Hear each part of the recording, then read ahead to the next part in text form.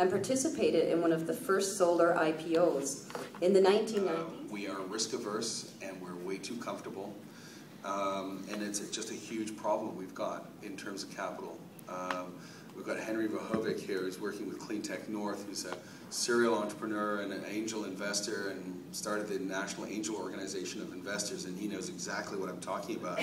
We really have an emasculated venture capital industry, we have a risk-averse Bay Street, and yet we've got Canadians doing this all over the world, and we've got the capability and we've got the capital, and we just have to start understanding. There are some things that we're doing, and I'm personally quite critical of the Harper government, as you'd expect, on some of these issues, but to their great credit, they've made some changes to the tax code and so on recently that have made it easier for foreign capital to come into Canada for Canadian startups.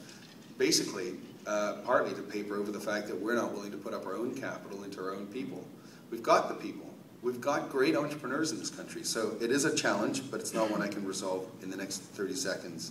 A couple of other things. The last mile disposal and reuse, that's a longer conversation and one that I'm not particularly skilled at answering, but I do believe it's a design issue fundamentally, and I think it'll be driven by economics first and foremost.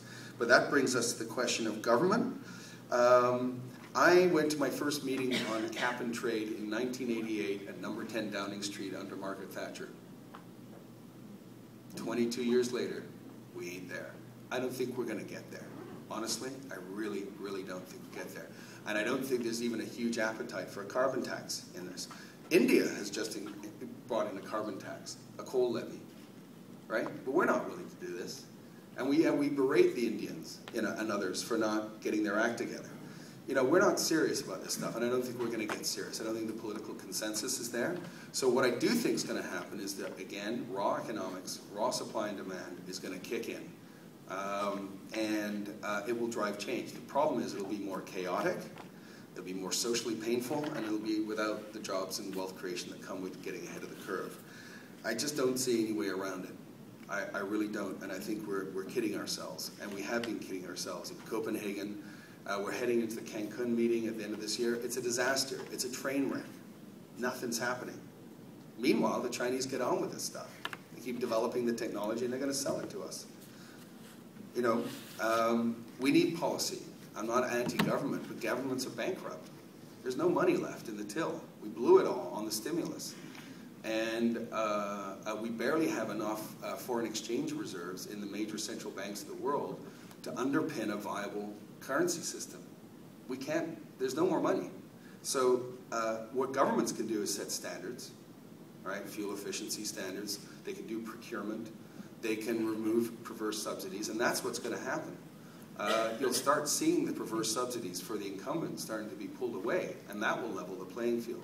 That's probably more effective and more powerful. Or when Walmart green their $60 billion a year supply chain and say, go green or give us a 50% discount. Okay. And so the last point here is, I think carbon is a big issue.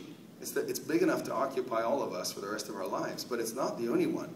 This year, I encourage you to pay attention to what is called the TEEB report. This is on biodiversity, and it's being written by the chief economist at Deutsche Bank, who actually resigned, this is the largest bank in Germany, who resigned to write this report. It's a series of reports. The first one came out in July, I believe, in London, around business. And this is about the economics of ecosystem services and biodiversity loss. Most of us aren't aware that we're losing 30 to 50,000 species a year on this planet.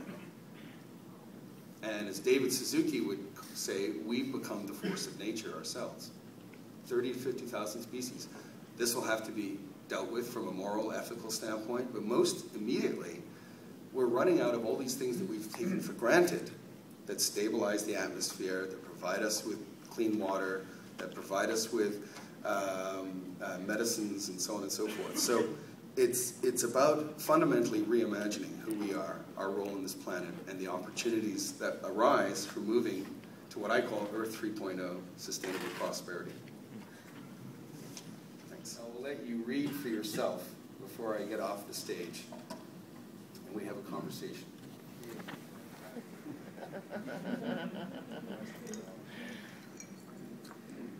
Why wouldn't we want to do this? So it's a great pleasure to be with you all this morning. It shows that we all want to do this, and I'm looking forward to conversations, both perhaps now for a few minutes before coffee and during the course of the day. Thank you. You read for yourself before I get off the stage, and we have a conversation.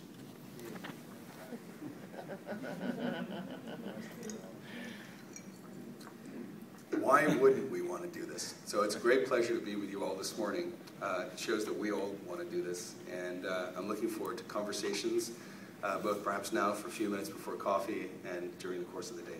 Thank you. Participated in one of the first solar IPOs. In the 1990s,